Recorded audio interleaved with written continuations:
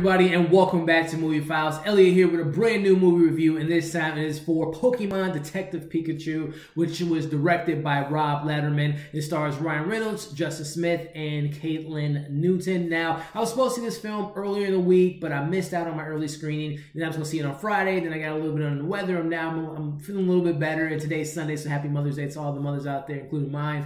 But Morgan and I went to go see it today, and I'm here to share with you all my non-spoiler review of the film. But before I get into the pros, the cons, give you my score of the film at the end of this video, I want you guys to do me a couple favors. Number one, if you haven't already, subscribe to our channel. Make sure you hit that notification bell to stay updated with our movie reviews, TV reviews, trailer reactions, unboxing videos, and giveaways. So definitely subscribe to our channel. And also, start your commenting below now. Let me know if you guys thought this film was good, if you enjoyed it. If you're a big fan of Pokemon, do you think this film was done right? Do you think it did justice to the 20+ years of this franchise that we've gotten since '97, I believe? So let me know in the comments what you guys thought of this movie. And with that, let's jump into this review. Let's jump into the positives about this movie. First and foremost, the first half an hour, I was super engaged because they did a really good job of world building. Me personally, I actually was, what, 7 or 6 when Pokemon first began. I used to watch the anime show. I was more of a Digimon fan, but you know, we don't have to jump to that conversation. But I did know the lore of Pokemon to an extent. I collected some of the cards. I seen some of like the TV specials or movie specials,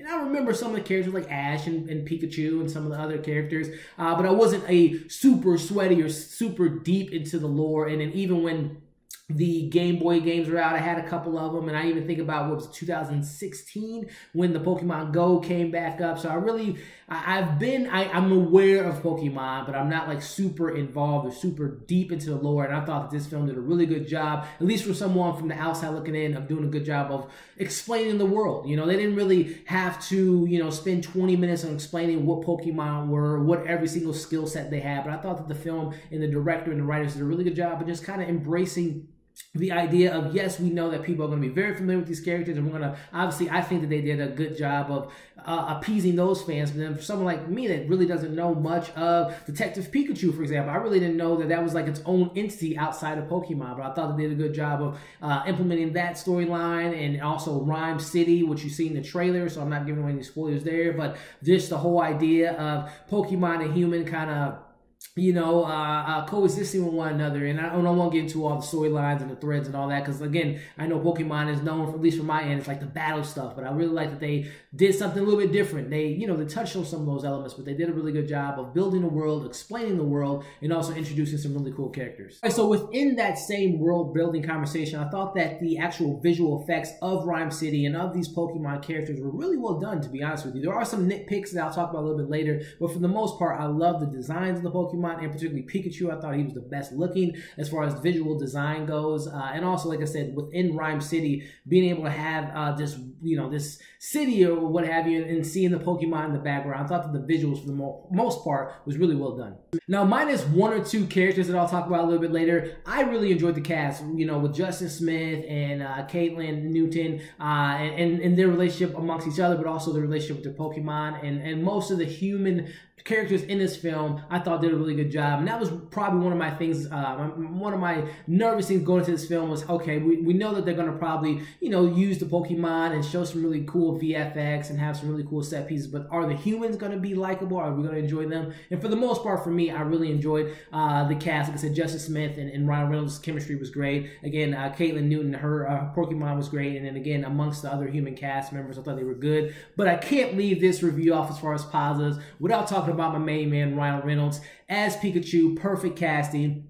I thought that Ryan Reynolds did a great job of balancing 2 things. Number one, it's a kid-friendly movie. It's a PG film, and I thought that his approach to the comedy lended itself to the younger audience. But at times, too, there were some adult jokes that were kind of thrown in there that were kind of quick things that you kind of catch in, and it really put a smile on my face. So I definitely have to say, you know, Pikachu and Ryan Reynolds are a perfect match, just like Ryan Reynolds in Deadpool. I love him, his voice acting, and just the way he says certain things is just really great. But again, the cast was solid, but the MVP of this film was without a doubt Pikachu, played by Ryan Reynolds. Alright, so this film does have some negatives. There's some things on my list here that are a little bit of nitpicking things for me, but as far as the biggest things, you know, there were a certain element of the story. It is a Detective Pikachu movie, so there is some detective things going on, some mystery elements that really didn't work out for me personally. There were, obviously, again, this is a kid-friendly film, so I give it a little less flack because I know that they don't want to go over kids' heads as far as diving deep into the mystery, but I thought there were some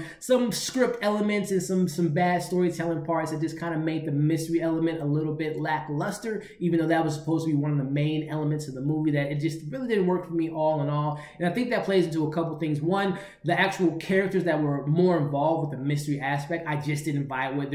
I won't say their names and who they're played by, but there's a villain in this film, and when they introduced this particular villain and kind of what they were behind and what they were trying to do, it just didn't really sit well with me. And also they're telling the story of two kind of parallel stories without giving too much of the plot away. But you know, Tim's character has some dad issues, and then we get these villains that also have some father and son type of chemistry, and there are two parallel stories that I thought just didn't work that well for me personally. And then as far as jumping to some of my nitpicking things, and I had mentioned earlier that for the most part the visuals were great, but there were some Pokemon that didn't look as fleshed out or as clean as the Pikachu character and some of the other characters that we saw. There were some big action set pieces that didn't look as clean as some of the other ones, and again, those are just minor things. But also I thought, you know, wrapping up the negative parts, that the middle portion, again, which is more the mystery aspect, slowed down the momentum from the first half of the film, which I thought was really great. Again, that was when the world building was happening. I thought the comedy really worked. And then when we get to that second half, it felt a little slowed down, and the script wasn't as tight as the first. And then also, this film does, for me, suffer a little bit of that third act, big action set piece fatigue, as well as I thought that it was a little bit long in the tooth for a kid's film. It was about an hour and 44 minutes, but I thought they could have slimmed down about 10 to 15 minutes off this film, and that could have been taken away for some of the lackluster mystery elements of the film. But all in all, kind of finishing up this review here, guys. Even with those negatives I just mentioned, I still enjoyed this film. I've given it a 3.4 out of 5. I actually think I'm going to probably pick this up when it comes out on Blu-ray. Today's Sunday. I think the film made over $58 million, which is great, and I believe this is going to be a hit worldwide, and we're going to probably see some more of these Pokemon movies and some spin-offs, which I'm perfectly fine with because I really enjoyed myself. I was very pleasantly surprised about how I was able to just be involved in this world and how they built the world. Again, Ryan Reynolds was great. I would love to see what they do with Pikachu in the rest of this franchise, or if they spin off with some other things. But I was, again, very pleasantly surprised about the world building. And again, even if Ryan Reynolds isn't in the film, I think that he should advertise every movie because he's such a great hype man for his film. So all in all, 3.4 out of 5. Definitely recommend you guys checking out if you're A, a fan of the Pokemon franchise, or B, just interested in seeing a really cool family fun film. This is a good film to check out.